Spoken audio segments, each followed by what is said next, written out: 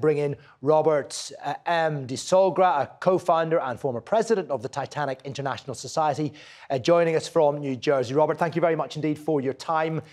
This debris field, I mean, it may be something, it may be nothing, but certainly the US Coast Guard hasn't released too much information in the last couple of days. What would you read into its significance? Thank you for having me. I greatly appreciate it. And the debris field that we have known that surrounds the Titanic spans many, many meters. And hopefully what the remote operating vehicle identified is something that would be able to identify if this is the Ocean Gate Titan submersible. The United States Coast Guard is looking at the video that's coming up from the remote operating vehicle. And once they evaluate that, they're going to be looking for any type of clue, a visual marker that would identify this as the Titan, or if it's just part of the Titanic's debris field. So we're hoping for the best. We're hoping that it's part of the Titanic's debris field and not the submersible. But all we can do is just wait until the video is analyzed.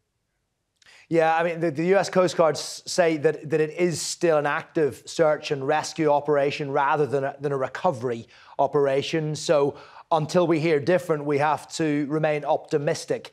But I mean, essentially, at that depth, with the challenges that they are facing, is this the proverbial needle in a haystack they're looking for? We hope that they find it. I have a Captain Pierre Henri Nargelet, PH, Paul Lapierre, Paul Henri Nargelet, is a personal friend of mine, and he's on board. And you know, I'm concerned about his well-being as well as the well-being of the others. And the technology that's on the surface that's being used to find the submersible is state of the art. And all we can do is just hope and pray that they come up with some type of visual identification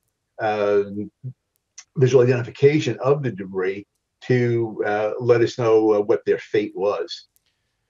Well, absolutely, and our sympathies to you for your friend, Mr. Nargelet. I mean, just when we think about how long they've been down there and the depleting oxygen and supplies, I suppose it is a desperate situation for them, almost unimaginable scenario. I can't imagine what it's like. I have friends of mine that have that were part of dive expeditions back in the 1990s. They've described the situation in the French deep ocean submersible Nautil, which was actively involved in the artifact recovery expeditions going back in the mid-1990s. And you know, they were clearly state of the art back then. And from what I'm hearing, there's and what we've been hearing in other news media is that safety precautions were not as tight as they could have been or should have been, which might have prevented this tragedy from happening.